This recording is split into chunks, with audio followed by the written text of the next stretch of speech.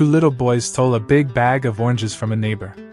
They decided to go to a quiet place to share the lot equally. One of them suggested the nearby cemetery.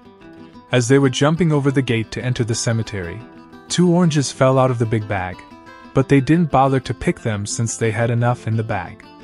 A few minutes later, a drunkard on his way from a bar passed near the cemetery gate and heard a voice saying, "One for me, one for you. One for me, one for you. One for me, one for you." He immediately sobbed up and ran as fast as he could to a church nearby, for the priest. "Father, please come with me. Come and witness God and Satan sharing corpses at the cemetery."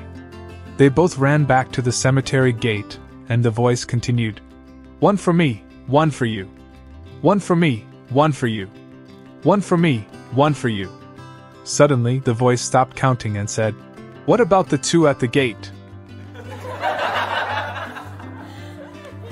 A young woman was taking golf lessons and had just started playing her first round of golf when she suffered a bee sting.